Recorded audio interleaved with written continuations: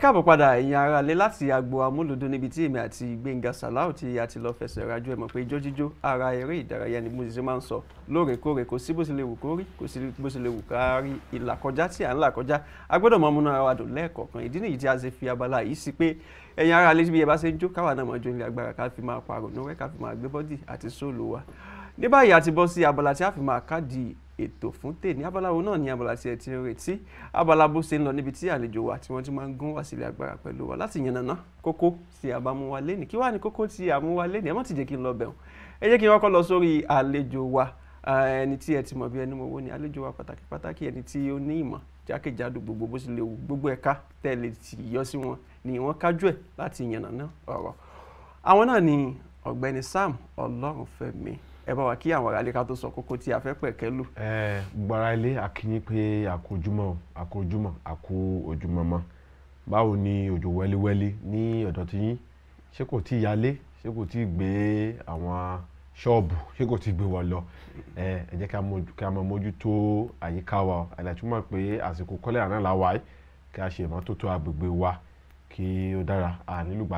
ànílùgbàdì àrùn kọ́lẹ́rà akínyìn pé ẹ̀kọ́ ojúmọ́. àmì àṣẹ rí pé bí mo ṣe sọ gẹ́lẹ́ bẹ́ẹ̀ ni wọ́n ṣe rí Olúwa Gbénga mú ọ̀tọ̀ ní tí a fẹ́ gbé yẹ̀wò ṣùgbọ́n wọ́n tó gbé wa lọ sí abala ètò ìlera wọ́n tó gbé wa lọ sí abala environmental pé ẹ gbọ́dọ̀ mójútó lé yín ẹ gbọ́dọ̀ sí bẹ́ẹ̀ ni òjò díẹ̀ tí a fi pè wọ́n ní pé wọ́n lóye lórí gbogbo ibi tẹ́ bá ti yọ sí wọn kí ibi tí a wá fẹ́ lọ lé ní inú ìwé òfin a fẹ́ lọ sí ibi tó ga jùlọ ní orílẹ̀-èdè Nàìjíríà níbi tí àtúntò ti ń fẹ́ wáyé láìpẹ́ yìí láti rí dájú pé àwọn ẹ̀ka tí wọ́n wà nígbọ̀nà àti dìbò wọ́n lè dìbò fún àwọn ìjọba ìbílẹ̀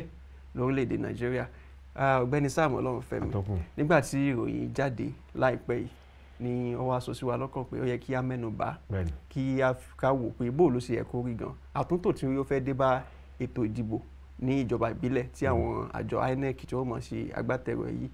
báwo lẹ ṣe wò ó. Ẹ ṣàtọkùn tí a bá wò ní ìwé òfin ẹ rí wípé àwọn tí ìwé òfin orílẹ̀-èdè Nàìjíríà ẹ mọ̀ pé igun ìṣèjọba mẹ́tàlá ní a ní ti àwọn apàṣẹ tàbí executive a ní ti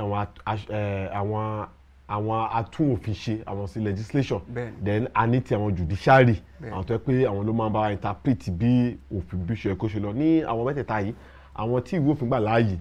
láti tún ìwé òfin tò bẹ́ẹ̀ afẹ́ amẹ́rin constitution ni àwọn ni ó wà ní ilé ìgbìmọ̀ aṣòfin ṣe mọ̀ pé a ní ilé ìgbìmọ̀ aṣòfin àgbà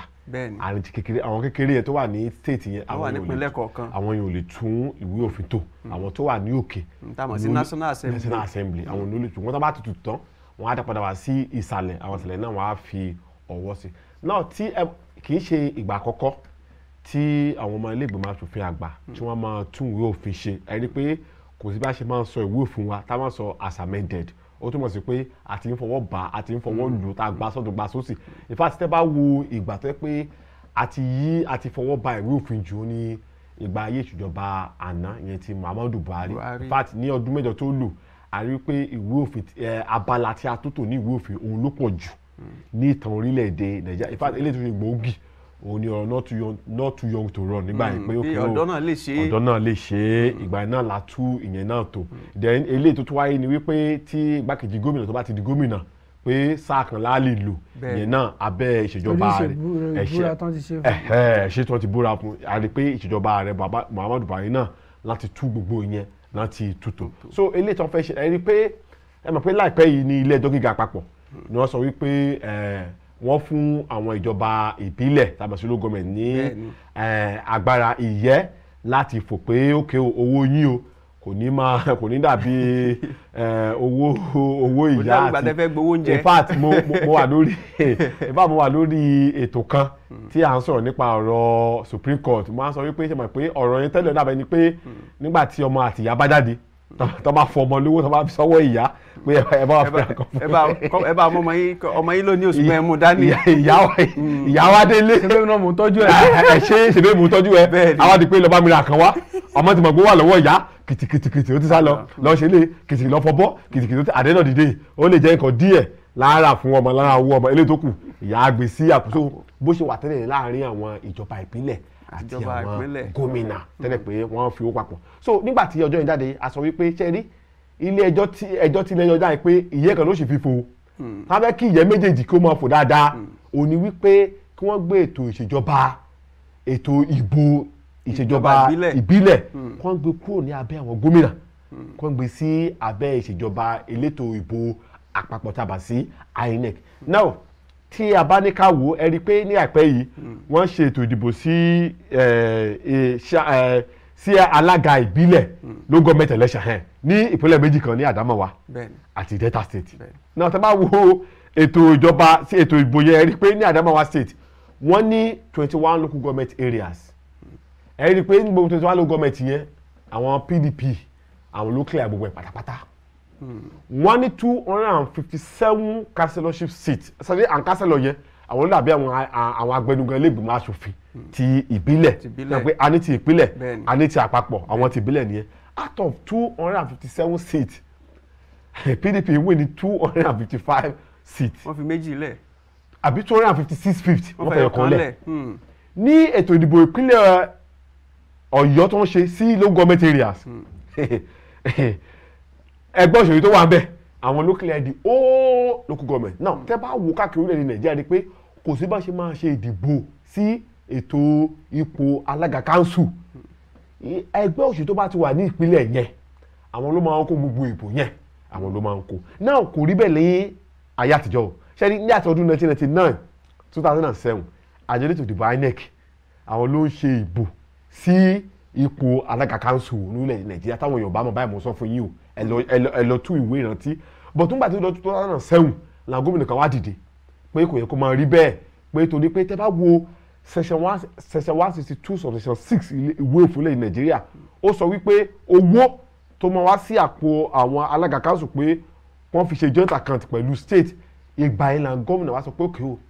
tí a bá ní owó papọ̀ ó yẹ kí àwọn náà lè ṣe òfin tó yẹ pé àwọn náà là máa ṣe ètò ìdìbò sí ipò alága council ibẹ̀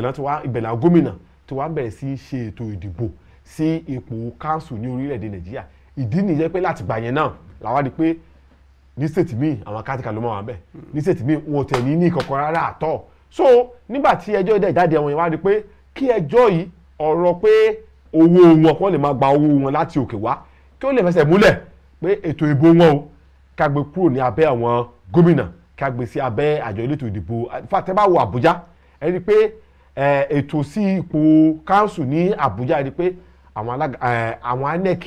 àwọn ló máa ń conduct election bẹ́ẹ̀ kò ń ṣe FCT Independent Electoral Commission àwọn INEC ni. So à ń sọ wípé gbogbo kinní wọ̀nyí ìdí ni wípé kí ètò ìjọba tiwantiwa kí ó lè fẹsẹ̀ múlẹ̀ ní ẹsẹ̀ kùkú ní local government area. So ẹ rí i pé abala tó ń fẹ́ túnṣe yìí á jẹ́ kí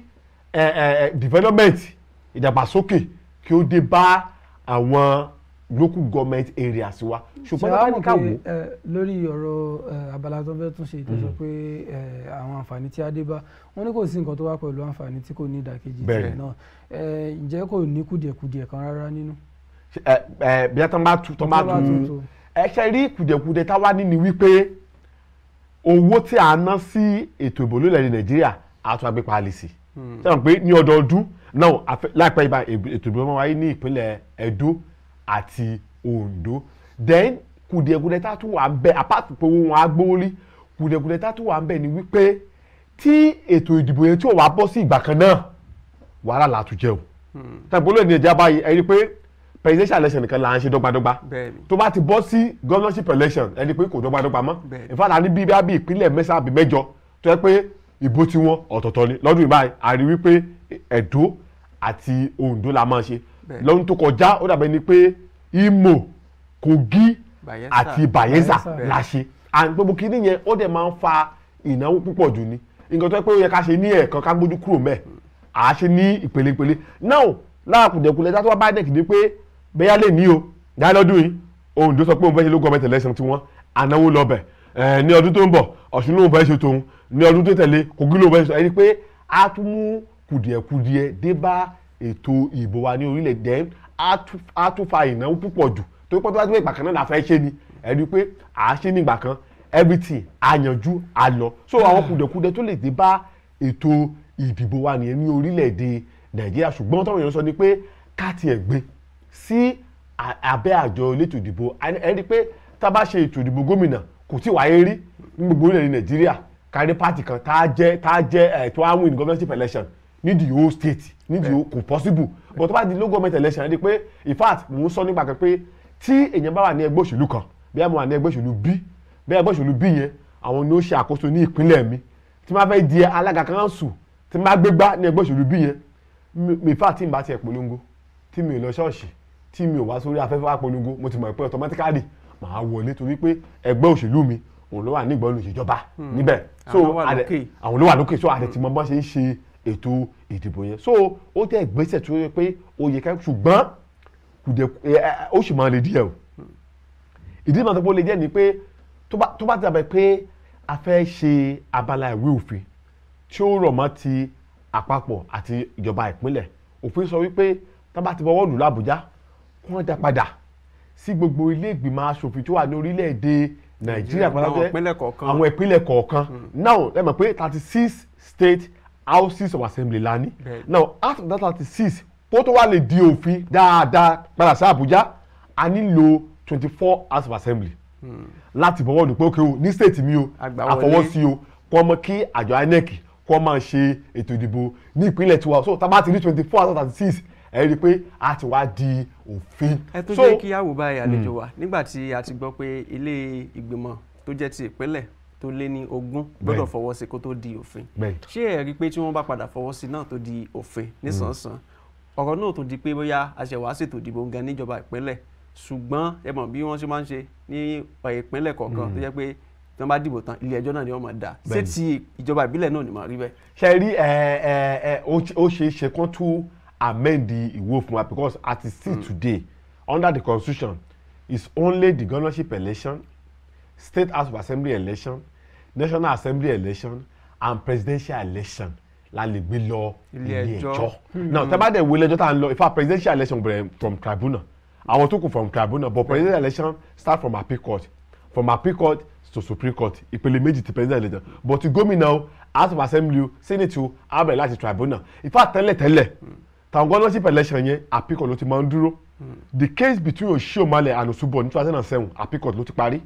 the case between Mimiko and Agagun londo state appeal court ló ti parí the case between Fáyẹmí and Ṣẹ́gun Òní lẹ́kìtì appeal court ló ti parí the case between Arẹ́gbẹ́ṣọlá and Oyinlọlá appeal court ló ti parí the case between Ládọjà and Ọ̀yọ́ state house of assembly appeal court ló ti parí but nígbà tí wọ́n amend constitution nígbà yẹn ẹ rí i pé ó ti wá ń dé supreme court so ó ṣeé ṣe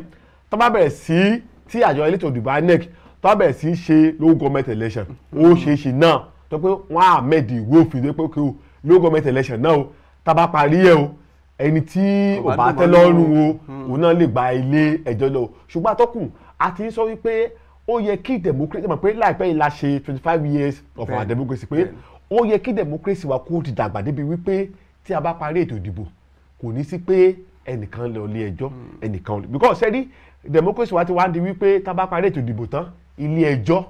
la wá sọ fún wa ẹni tí ó wọlé àtẹni tí ó wọlé àtẹni tí a dìbò yàn à nínú ìwé òfin agbára wà lọ́wọ́ alájọ ètò ìdìbò INEC pé kí wọ́n ṣe àmójútó ètò ìdìbò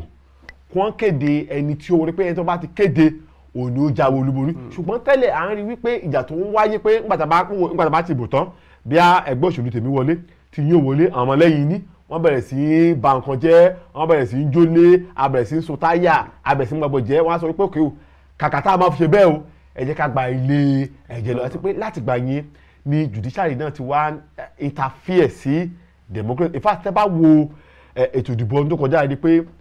larger percentage tó pọ̀ jù ni wọ́n gba ilé ẹjọ́ lọ Sanwó-Olú Rose Vivor Jandor lẹ́kọ̀ọ́ wọ́n gba ilé ẹjọ́ lọ Dàpọ̀ Abíọ́dún àti Adébùtú tàmọ̀ sí ọmọ bàbá àbúrò bàbá Ìjẹ̀bú wọ́n gba ilé ẹjọ́ lọ Oyètọ́lá àti Adélékè lọ́ṣun wọ́n gba ilé ẹjọ́ lọ so gbogbo ẹ̀ ti wá di pé ọ̀rọ̀ ilé ẹjọ́ láìpẹ́ ẹ mọ̀ pé ìfàtẹ́lẹ́ tó pọ̀ jù ní ti Kánò gbà yẹn Kánò ti APC àní APC la pé ìbò ló máa dá sí ní Kánò wọ́n gba ilé ẹjọ́ lọ Taraba State gba ilé ẹjọ́ lọ Niger State gbogbo wọn náà wọ́n gba ilé ẹjọ́ so ó tún wá débi pé ọ̀rọ̀ kíní ẹ̀ ti wá di wípé tábà tiẹ̀ parí ìbò tán pé àwa tó yẹ pé òfin fún lágbára láti sọ wípé ẹni báyìí la dìbò fún o ó dàbí pé agbára yẹn ti wá ń kù ní ọwọ́ àwa ará lóòótọ́ lọ́jọ́ ìdìbò a máa ń jáde dìbò ṣùgbọ́n agbára láti yàn pé lóòótọ́ ẹni báyìí là ń fẹ́ ó ti wá ń kù ní ọwọ́ àwọn ará ìlú ó ti wá ń bọ́ sí ọwọ́ àwọn ẹ̀ka ìṣe ìdájọ́ tá a mọ̀ sí judiciary pé àdéhùn in fact ó pọ̀ lóṣìṣì tí a ní ká sọ pé òkè o ọ̀gbẹ́ni Olúgbénga ló wọlé o fún ètò ìdìbò tí a ṣe yìí o ìgbàkejì gbà ọ àdéhùn dìde ẹlòmíà lọ ilé ẹjọ́ wá sọ pé ẹni tá a ti fún ní ìwé ẹ̀rí ó yá ẹ bá gba ìwé ẹ̀rí ẹ̀ padà kókó mẹ́kẹ́ lómi kì í padà sí ibẹ̀ so àwọn kùdìẹ̀kùdìẹ̀ tó tún dé bá ètò ìdìbò wa ni so tábà bẹ̀rẹ̀ sí ló gọọmẹ̀ntì náà ó ṣe é ṣe ká tó máa rí àwọn ló gọọmẹ̀ntì náà ní ilé ẹjọ́ o but àwa mọ̀ bí tí wọ́n á wà bẹ́ẹ̀ tribunal náà láti ní kí wọ́n bẹ̀rẹ̀ tiwọn o ọ̀ bẹ́ẹ̀ state high court náà láti ní kí wọ́n bẹ̀rẹ̀ tiwọn pé kí o tábà bẹ̀rẹ̀ tìbò tán mo dẹ̀ mọ̀ pé tábà sọ pé kọ́ máa lọ ilé ẹjọ́ náà bákan náà kò sí má ṣe ìdìbò tán tá à ní rẹ́ni tá a lọ ilé ẹjọ́ pé kò ètò ìdìbò tá a ṣe yìí o kò tẹ́mi lọ́rùn kágbà ilé ẹjọ́ lọ so àwọn ṣe rí ayé méjì ló pín sí bó ṣe wà ní lìkì bẹ́ẹ̀ ló ṣe wà ní gbàǹjà but ohun táwọn èèyàn tọ́ pé káàtà ẹ̀kọ́ gbé kúrò lọ́wọ́ gómìnà náà ìfẹ́ àtẹ́bá wo ti àdábà wáyẹn ní àárọ̀ àná mo wà ní ètò rédíò kan tá à ń ṣe ọ̀rọ̀ náà ẹ rí wípé tẹ́ bá wo ètò ìdìbò gómìnà sí ní ìpínlẹ̀ Àdámáwá ibẹ̀ láti gbọ́ wípé ẹni tó yẹ kó kéde èèyàn tó lọ ń kéde tó yàtọ̀ sí ìwé òfin náà tẹ́ bá dẹ̀ wo ètò ìdìbò Àdámáwá yẹn di pé wọ́n ẹgbẹ́ òṣèlú APC àti PDP wọ́n fi gagbága ní ètò ìdìbò ẹlẹ́tọ̀ pé ó jọra wọn àwa ṣe ló gọọmenti election tán ẹgbẹ́ òṣèlú kan wá kó gbogbo ẹ̀ kúrò lẹ̀ so ẹgbẹ́ bẹ́ẹ̀ pé wọ́n sọ pé kíní kan àbí àjẹ́ kílànà ọmọkúrò ní so ó túmọ̀ sí pé ètò ìdìbò sí ipò àga káńsù táwọn gómìnà ṣe yẹn a lè sọ wípé kò kẹsẹ̀ járí kò yanrantí pé apá ibì kan ni ó máa ń fi sí. Àlejò wa nígbà tí kílẹ̀ tó mọ́ léni lórí ẹ̀rọ alátagbà ọ̀rọ̀ kan tawọ́ tasẹ̀ ní inú àwọn ọmọ orílẹ̀-èdè Nàìjíríà yìí níbi tí wọ́n ti ń fi ẹ̀hónú wọn hàn lórí ọ̀rọ̀ tí à ń pẹ̀kẹ́lù pé lórílẹ̀-èdè Nàìjíríà ṣé abala kọ̀ọ̀kan ló yẹ ká máa tún ṣe nínú ìwé òfin ni àbí ká fẹ́ kan tú ìwé òfin wa palẹ̀ torí a ti rí i pé láti ọdún 1999 láti tú palẹ̀ kàn a kàn ń yọ ẹ̀ka kọ̀ọ̀kan abala kọ̀ọ̀kan a sì mọ̀ tú palẹ̀ ǹjẹ́ òfin kan wà tó ní a gbọ́dọ̀ tú palẹ̀ àbí kí ló dé tó yẹ pé ẹ̀ka kọ̀ọ̀kan là ń tú palẹ̀. ṣe rí atọ́kùn tẹ́ bá wo section 1 of the Constitution of the Federal Republic of Nigeria only the Constitution is supreme and the Federal Republic of Nigeria shall be governed in line with the Constitution of the Federal Republic of Nigeria. Tabanika mú ìwé òfin yẹn báyìí gbogbo ẹ̀ ká jù dànù ó túbọ̀ sí pé period tá a fi jù dànù yẹn tá a máa tún ṣe yẹn kò ní sí òfin o ní orílẹ̀-èdè Nàìjíríà tó bá dẹ̀ ti sí òfin there's what we call anarchy ìdàrúdàpọ̀ pé òfin wà láàlè pé a fẹ́ pààyàn kan lè ní o àgbọ̀n pé táwọn pààyàn òfin dúró dè wá pé òfin wà láàlè lọ jalè anyhow àgbọ̀n pé tá a bá jalè ọwọ́ òfin á tẹ̀ wá ṣùgbọ́n àwọn yẹn sọ pé we should throw away the constitution and write new constitution tá a bá throw away with constitution a lè throw away constitution láàárọ̀ kùtù ká sọ pé ó di alẹ́ pé a ti ní ìwé òfin mìíràn it will take a lot of times referendum máa wà people will come from south east from south west from all geopolitical zones okay ní zone yìí o kí lè rò pé a lè fi sí bí Ọ̀gbẹ́ni Gbénga ní òkè o ìkan báyìí ló yẹ kí a fi sí o Ọ̀gbẹ́ni Sam ní ìkan báyìí ló yẹ kí a fi sí o ẹ̀yin náà ìkan báyìí ẹni pé kíní yẹn a lè sọ pé òkè àgbà bẹ́ẹ̀ àtúmọ̀ tuntun pé tá a bá fi sí kíní end result kíní yẹn ó lè gbà more than a year ṣé àwa sọ pé a wà ní orílẹ̀-èdè tí ò ní sí òfin bí ìbéèrè tẹ́ńbèrè mú lọ yẹ o pé à ní sí òfin bí àwọn tí ò bá dẹ̀ ti sí òfin ó túmọ̀ sí wípé there's what we call interim government and there's no room for interim government in Nigeria ìdí nìjọ́ pé ìwé òfin yìí a lè jù dànù bẹ́ẹ̀ bọ́ yẹn sọ pé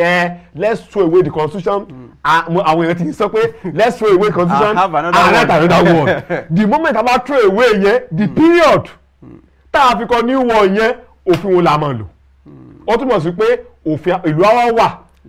láì sí òfin so anybody lè lọ ọlọ́jà gbà yẹn kó gbé oúnjẹ olóúnjẹ kó máa jẹ kò sófin tá a mọ òfin ok tí bá gbé oúnjẹ yín òfin wo lè fẹ́ tọ́ka sí pé mo jalè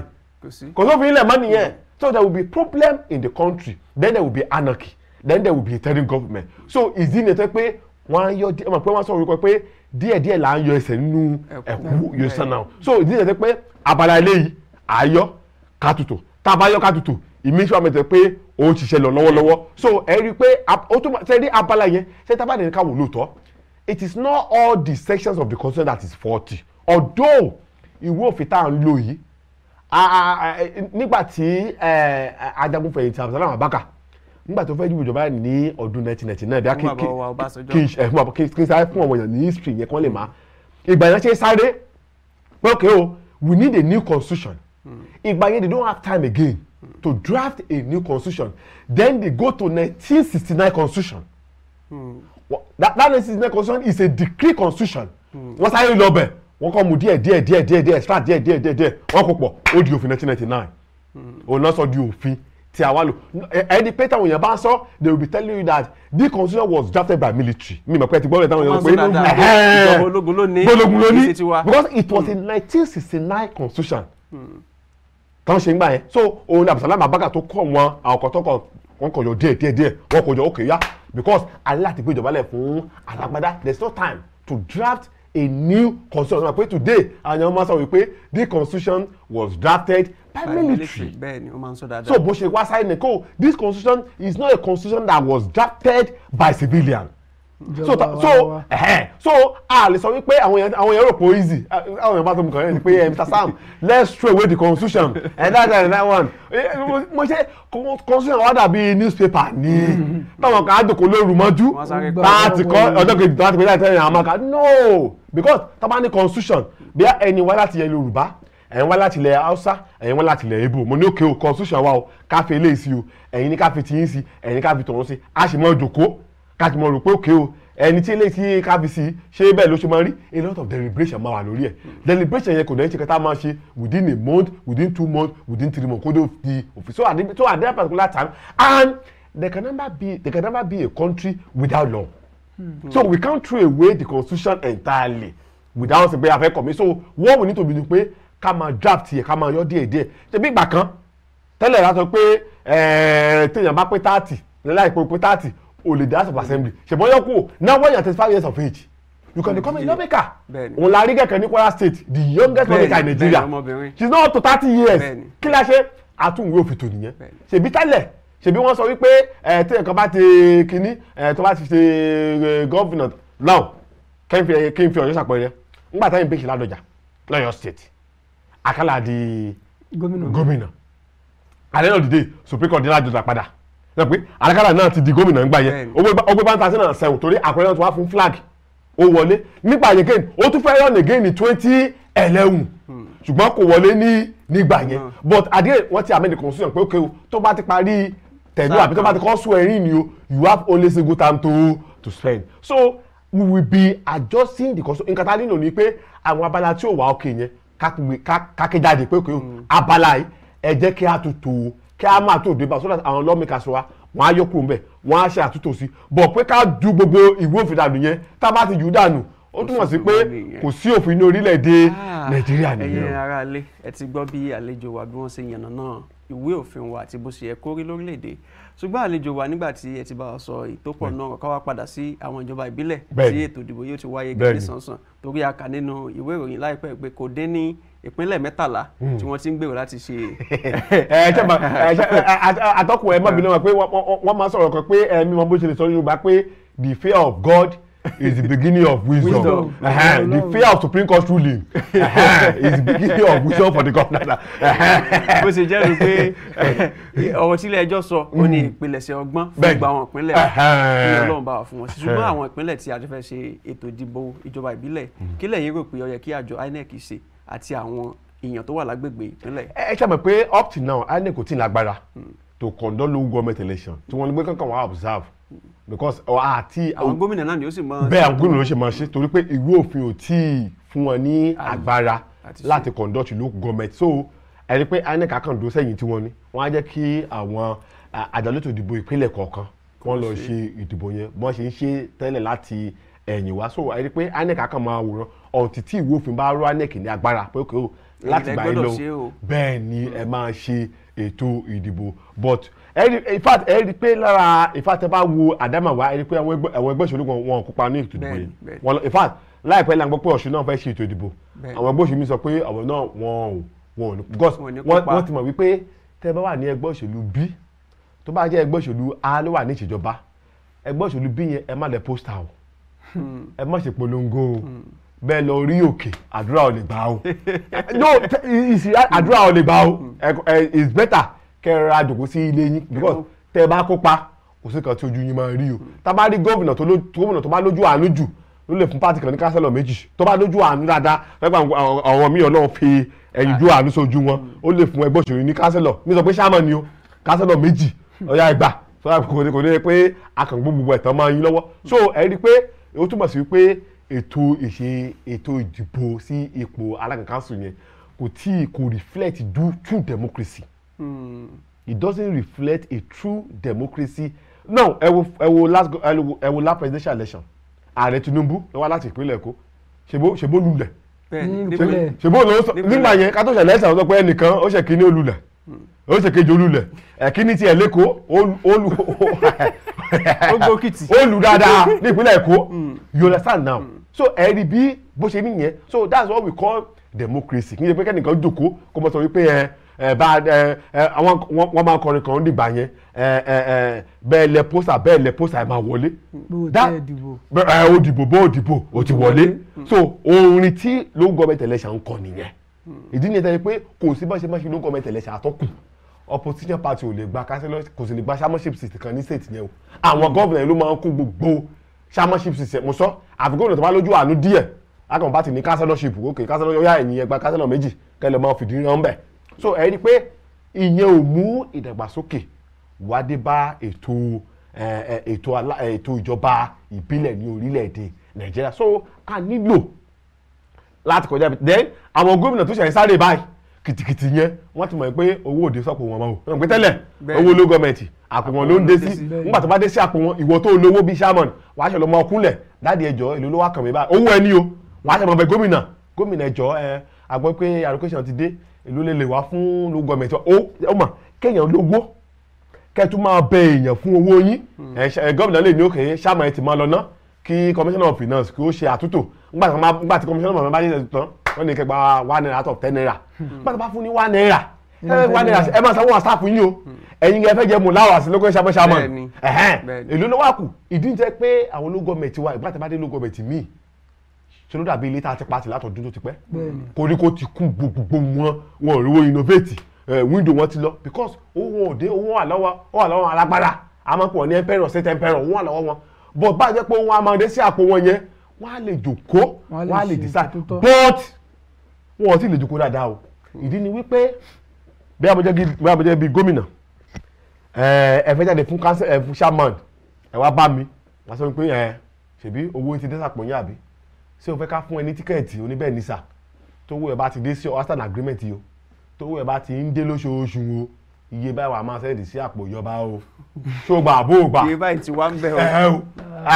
ṣàmú gbà kiri ọ̀yá wà fọwọ́ lùwé tó bá ti fọwọ́ lùwé tán wọ́n la máa fún tíkẹ́ẹ̀tì pàtì wa gbọ́dọ̀ mọ̀ kí tá bá ti fún ẹ tíkẹ́ẹ̀tì o mọ̀ wẹ̀ because àwọn alámọ̀kàn lọ́tẹ̀ lẹ́sẹ̀ yẹn àwọn alámọ̀kàn tó wọlé ṣùgbọ́n tó bá sọ pé ò gbà máa lọ káfẹ́ lómi tíkẹ́ẹ̀tì bí sámọ̀nù òwò ẹ̀ ṣe ni so ṣùgbọ́n tó bá ti gbé ètò ìdìbò yẹn kó lábẹ́ wọn atọ́kùn kò ní sí pé ẹnìkan fọwọ́ bọ̀ wé wọ́n á ti mọ̀ wípé àjọ INEC ló máa conduct election yẹn. ibi tí mo fẹ́ kí a balẹ̀ sí náà nù ká wá sọ pé lẹ́nìí báyìí tá à ń sọ̀rọ̀ yìí àjọ INEC ti láṣẹ láti ṣe ètò ìdìbò ìjọba ìbílẹ̀ kí lẹ̀yin wò pé àwọn àtúntò tó yẹ kí àjọ INEC ṣe látàrí àwọn tán tí ń ṣiṣẹ́ yìí bóyá àwọn àkùdé tó dé àwọn ìgbésẹ̀ tó yẹ kán gbé láti rí dájú pé ètò ìjọba àwa ara wa tí ò nílò à ń lọ ilé ẹjọ́ gan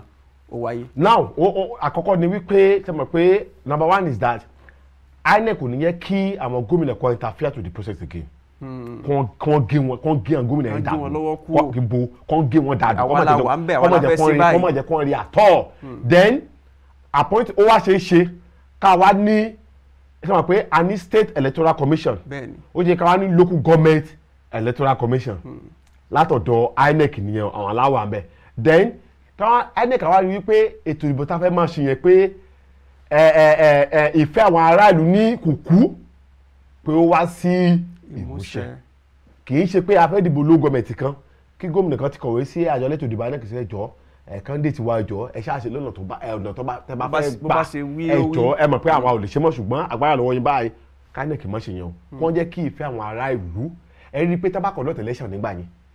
ó ṣeé ṣe ní state ok fún àpẹẹrẹ l'Ondo state báyìí mọ̀ pé a ní Tinubu gọ́ọ̀mẹ̀ntì ó ṣeé ṣe at the end of the day kí APC mú bíi 10 kí PDP mú bíi 8 kí Labour mẹ́yọ̀ kan kí APGA mẹ́yọ̀ kan ohun tí a ń pè ní true democracy nìyẹn kì í ṣe pé ká sọ pé a fẹ́ dìbò ká ti mọ ibi tí gbogbo ẹ̀ máa yí sí látẹ̀yìnwá so ẹni pé tí INEC máa ń ṣe ẹni pé a tún fi àwọn ará ìlú ní ọkàn balẹ̀ pé òkè o àwọn INEC máa ṣe ètò ìdìbò sí ipò alága káńsù àti àwọn tó tábà ṣe lẹ́yìn pé ìdàgbàsókè ṣáàmù nílùú lọ máa bá gómìnà now ẹ wo ìpínlẹ̀ Ondo for instance l'Ondo West wáyé ẹ mọ̀ pé anáwọn iléeṣẹ́ in fact iléeṣẹ́ yìí báyìí ló ń gọmẹ̀ ló yẹ kẹ́ máa san táàsì fún not state government ẹ rí i pé táàsì yìí báyìí you are paying to the Ondo state internal generated revenue and it's supposed to be going to the Ondo West local government internal generated revenue at the end of the day at the end of the month àwọn ló wọ́n máa percentage táwọn á fún state government okay state yìí o ní month yìí o àgbà 500 naira àtàwọn tax yìí o okay o ẹ̀yin ẹgbàá 100 naira 400 naira tó kù ọ̀nà tí ò dá àwọn l'Ondo àá fi ṣe street light tí ò sí l'Ondo àá fi ṣe àwọn ilé ẹ̀kọ́ primary school tó ti dà yẹyẹ àá fi ṣe àwọn ìgbèríko tẹ́ pé ọ̀nà bẹ̀ ò dá láti máa kó èrè kó wá sí ìgboro àá fi ṣe that is how local government will be developed but ojúṣe ẹ̀rí pé gómìnà Nàìjíríà lẹ́ẹ̀rí tẹ́ pé gómìnà wá sí water borehole project new government gómìnà wá sí ọjà àṣẹmọgé tèpù lọ́jà àti iṣẹ́ ọjà fún yín o iṣẹ́ ló gọ́ọ̀mẹ̀ntì nìyẹn gómìnà aṣọ àmọ́ sí primary health center iṣẹ́ ló gọ́ọ̀mẹ̀ntì nìyẹn this are the things pé ó yẹ kí ó in fact àwọn tíkẹ́ẹ̀tì sáwọn ọlọ́kadà ń jà wọ́n is tẹ́bá wo ìwé òfin is the primary assignment of the local government náà ẹ̀dá lọ́dọ̀ kan akọ̀ròyìn nìyí ẹ bèrè pé tíkẹ́ẹ̀tì tán jà pé bolo wá sọ pé ó ń lọ sí àpò state government ó dẹ̀ yẹ kí owó yẹn kó mọ bọ́ sí àpò local government so tí kíní yẹn bá ti ṣe tó bá ti wá bọ́ sí akọ́kọ̀ ẹni pé our the competition pé mi fẹ́ kí low government mi kò fún gbẹ̀yìn mi fẹ́ kí àwọn èèyàn máa sọ pé ẹ wo low government yẹn ó dáa tó ẹ gbé competition àwa ẹ rí i pé there will be less attention at the state level more attention will not focus on the local government then àwọn local government ṣàmì wa kò ibi tán sálà amalé wọn ládùúgbò tá bá ṣe yánmọ́ àwọn náà súnmọ́ wájú wọn á rí wa láàárọ̀ ọjọ́ kejì ní géètì wọn ṣàmì ẹ ti ṣe kínní yìí o then again EFCC àwa lè fi iná mọ́ wọn so tabari ṣàmọ̀ tó sọ wípé owó ti ń dé báyìí o òun lè mọ́ ṣe falafolo ó dàbújá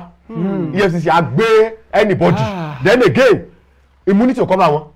immunity cover àwọn ààrẹ igbákejì ààrẹ àwọn gómìnà àgbáyé kò kóra ṣàmọ̀ so tabari ṣàmọ̀ tó ṣòwò òun pọ̀mọ́pọ̀mọ́ kíákíá ni wọ́n ti dé pẹ̀lú àtọ̀pọ̀ àwọn wọ́n ti gbé ó dàbújá. bákan náà ibi tá a tún balẹ̀ sí pé àwọn alága ìjọba ìbílẹ̀ kọ̀ọ̀kan kò sí tí ó dáàbò bò wọ́n tí wọ́n bá sọ owó ìlú kùmọ̀kùmọ̀ ìyẹn gan ó tún jẹ́ kí inú èmi dùn gẹ́gẹ́ bí ẹnìkan pé wọ́n ṣe tó bá yẹ kí wọ́n ṣe bí a ṣe wá fẹ́ máa kásẹ̀ abala yìí ńlẹ̀ torí àkókò wa ti ń kó wa ní papamọ́ra àwọn ènìyàn ní agbègbè kọ̀ọ̀kan tí ètò ìdìbò yóò ti wáyé kí làwọn tí ó yẹ kí wọ́n ṣe gan. ṣe rí àwọn èèyàn tí ní ìgbẹ́kẹ̀lé nínú ètò ìdìbò local government ó ti wà lọ́wọ́ gómìnà ẹni pé létan ṣe láìpẹ́ ni Adama rí pé wọ́n sọ pé àwọn èèyàn ò jáde púpọ̀ because àwọn èèyàn ti mọ ibi tí ìjọsìlábẹ́ ni pé èèyàn ti mọ ìgbà tó máa lówó kí lè wọ́n ṣe kìtàkìtà fún tó bá jẹ́ December ni mara Bugatti kí ni mo wá rántí káàkiri bí ṣebí ìbọn máa sùn lé nígbà tí mo pé Bugatti bọ̀ ni téèyàn bá mọ ọjọ́ tó yẹ pé bílíọ̀nù owó ńlá ajábọ́ látọ̀run kí lè wọ́n á ṣiṣẹ́ fún ìyẹn tó ń pé oṣù tó ń bọ̀ o láti ọ̀run o kí ṣáàṣì mi pé kí n ti já olùfẹ́ mi sílẹ̀ pé ibi tó yà á gbà wọlé so ìdí nìyẹn tó yẹ pé àwọn èèyàn tí ì ní ìgbẹ́kẹ̀lé inú ètò ìdìbò sí ipò àwọn alága because wọ́n ti mọ ibi tó máa lọ in fact ṣáàdì gbogbo àwọn ìpínlẹ̀ tó ti kéde yẹn ẹ lọ wò wọ́n at the end of the day àwọn ẹgbẹ́ òṣèlú tó wà ní ìṣèjọba níbẹ̀ àwọn ló máa jáwé olúbo so kò mú ìfẹ́ àwọn ènìyàn sí pé a fẹ́ jáde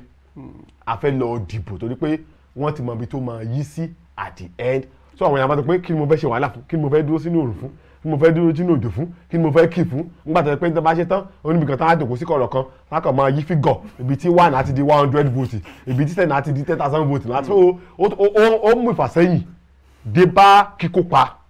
nínú ètò ìdìbò ìṣèjọba ìbílẹ̀ ṣùgbọ́n tí àwọn INEC bá ti gbà á tán ẹni pé thank God pé ẹ máa jáde ní táìmù ètò election Bẹ́ẹ̀ni, ẹni bẹ́ẹ̀ wọ́n ṣe jáde àwọn arúgbó Bẹ́ẹ̀ni. tó ń jáde tó pé a fẹ́ dìbò but again àtọ́kùn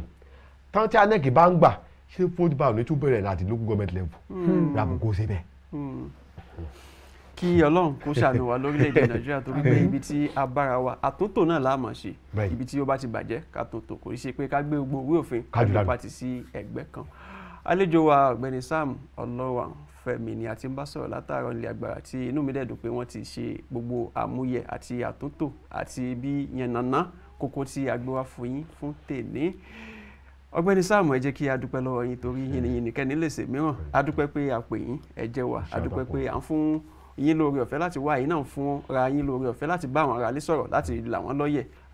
gbogbo ibi tí ẹ ti mówó gbogbo àlàáfíà tí ẹ ń lò Ọlọ́run ní jẹ́ kó di bàjẹ́ iléeṣẹ́ Kaftan television wọ́n ní kí a kí yín pé ẹ kú gbogbo gbà. Ẹ̀yin yẹn wa kò ní jù báyìí lọ fún tòní lórí ètò yín ètò wa Kaaro Ojiire lórí ìkànnì Kaftan television Yoruba níbi tí a ti ń ṣe àfojúsùn ayé tó rẹwà. Mo lérò pé ẹ ti kọ́ ẹ̀kọ́ tó pọ̀ lórí ètò yìí torí èmi gan lé agbára ẹ̀kọ́ tí kò yé mi mí mọ̀ pé ibì kan láti lọ yọ ìwé òfin kan ṣùgbọ́n lónìí mo tó ti mọ̀ kún ìmọ̀ ní mo dẹ̀ lérò pé ẹ̀yin náà ẹ ti kọ́gbọ́n kan tàbí kejì lórí ètò fún tèmi títí ìgbà míì tí ń tàn máa wá sójú móhùnmáwòrán yín èmi ni ti ní tòótọ́ Balogun Tajudeen Aládé ẹ lè fi balótẹ́ẹ̀kì sí kò bàjẹ́ ṣùgbọ́n ẹ má fi léètì sókọ mi kódà tí ń bá lọ ọmọ mi á tún máa jẹ balótẹ́ẹ̀kì ó dìgbà kan náà. tó ẹ̀yin ará ilé ibi tá a máa fi dé ètò rẹ̀ sí rẹ̀ ojú tẹ́ fi ń wò wá kò ní fọ́ etí tẹ́ fi ń gbọ́ wá kò ní di níwòye ọ̀làkẹ́ tó pàdé wá lórí ètò yìí ní dédé agogo yìí orúkọ èmi náà kò yí padà mi Olúwagbémiga Olúwagbémisọ́lá Sàláù ni bàbá tó bí mi mò ń fásitì ìdágbére fún yín pé ó dàbọ̀. Àti èmi àti Olúwagbémiga Sàláù àti Sam Olohunfemi tí wọ́n jẹ́ àlejò wa pàtàkì lórí ètò lẹ́yìn là ń kí ẹ̀yin ará lé pé ó dìgbà kan náà.